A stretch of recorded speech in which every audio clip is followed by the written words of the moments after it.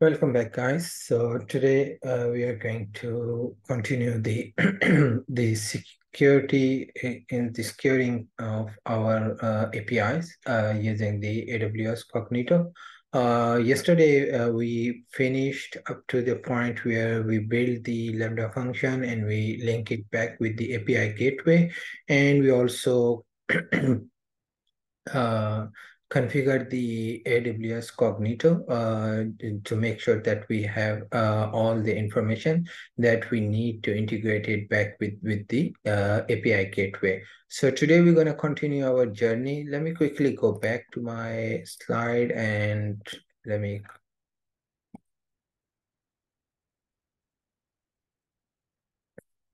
just start. Okay, yeah.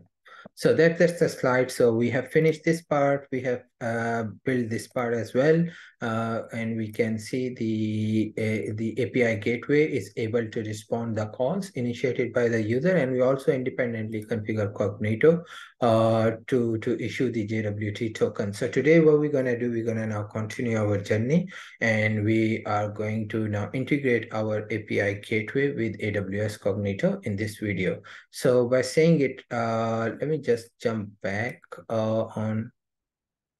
I just, yeah, I think that's better. So in API gateway, you can see we have configured the route, and that route is more like, attaching the Lambda function to our API. So it's the Lambda function is exposed through through the API gateway, and you can see we have it working. So there's no issue in it. Let me just hide the control, and now let me quickly show you just for a reminder. You can see I have the API URL which I'm invoking, and it is returning me the factorial, which is a statistical function that I built in that Lambda function, and I'm able to get the result back through that function, which is obviously coming through the API. Now, as a next step, because now I have the user pool configured, and that's what we have seen yesterday. That was the last thing we have did, and for this one particular point, we configure it using the client ID and client credential, which doesn't require any username and password. All we need to pass the client ID and client credential, and it will issue the JWT token for us to authenticate our request against the API gateway. API internally validate that token through the Cognito, and if the token is valid, it will allow us to communicate with the Lambda function, which is more like returning us the value. So now let's see it in action. So what I'm going to do, let me quickly jump to the authorization part, and now you can see we have an option that we can create or attach an authorizer. So let me hit that, and I'm going to use the JWT authorizer. Yeah. So there's going to be, let me just get the same name in here. Yeah.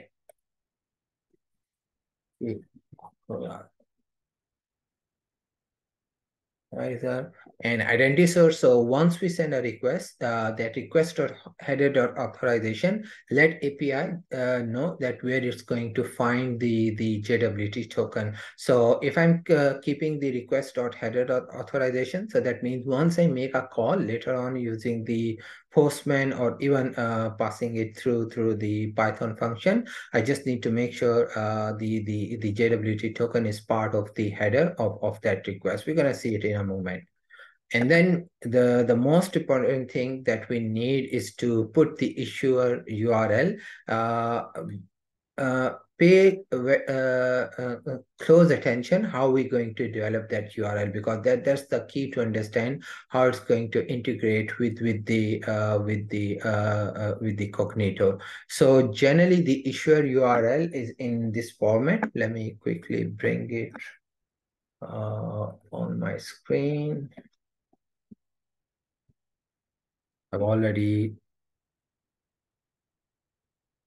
see if I can.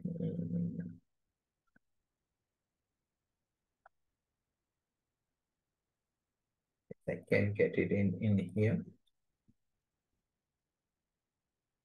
So how we build that issuer URL? So up to this point, everything remained constant, and like you can see, after Cognito-IDP, which is more like the system which will issue the token. That's the part of that URL. Then we have the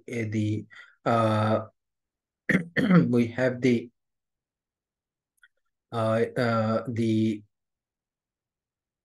region in which our API sits, and then at the end of at the end of it, we have the user pool that has been created. So if I quickly move it away and let me quickly go back, so you can see our user pool ID. Always remember, that user pool ID which we have copied last time.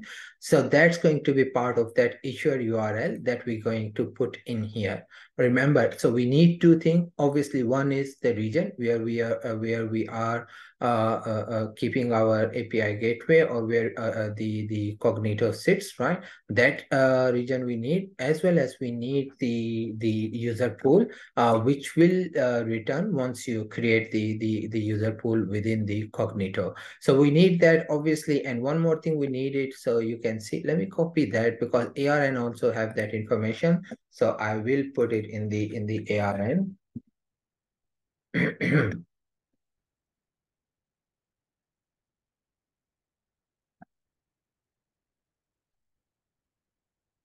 another thing that we need for that is the client ID. So you can see I have that client ID. By the way, I think I copied it yesterday, but anyway, that's fine if I didn't. What I'll do, let me just go in and let me copy that client ID as well.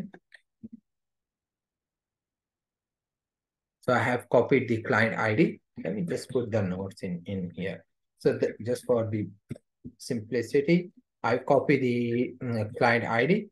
It's going to be my issuer of the JWT token, and I'll show you how it's going to embed in the JWT token in a moment.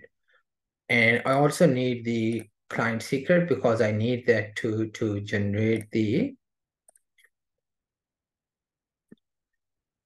JWT token. So let me put the client secret as well. Okay, so all these bits are now ready for me to build the issuer for integrating Cognito with API gateway. Let me copy that part because that's something I need. So if I just replace it, and like you can see, I have the US-East one. So what I'll do, I'm just going to copy US East one in here. And now that's going to be my legitimate issuer URL, right? So we need to build that. Remember that the first part up to Cognito-IDP is going to remain static. And then you have your region name .amazonaws.com, and then obviously we have the client ID, and if you sorry, user pool ID, which I've just copied from the Cognito pool. So let me put that back into my API gateway.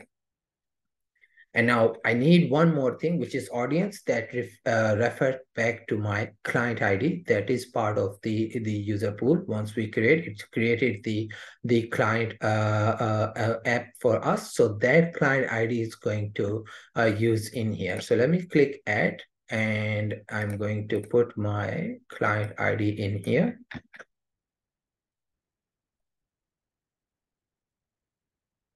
And that's it. So we have the issuer URL. We have the audience, which is which indirectly refer to the client ID. So you can see that it's already mentioned in the text that enter the client ID. And if I create and attach, now my GET request is now secure with the JWT authentication. Once you see that label in front of your GET request, that means now we are unable to access the API without providing the JWT token, right? And in order to prove that, let me just come in here. And if you remember this screen, you will have the result coming back. And just for your refresher, let me go back in here and let me just test my function. You can see we have 5040. It's the same result as of this one. But now what I'm going to do, I'm going to change it to one more. Let me change the function, sorry, the value to 8. Let me deploy it. Yeah. And let me test it. So we can see it's 40,320.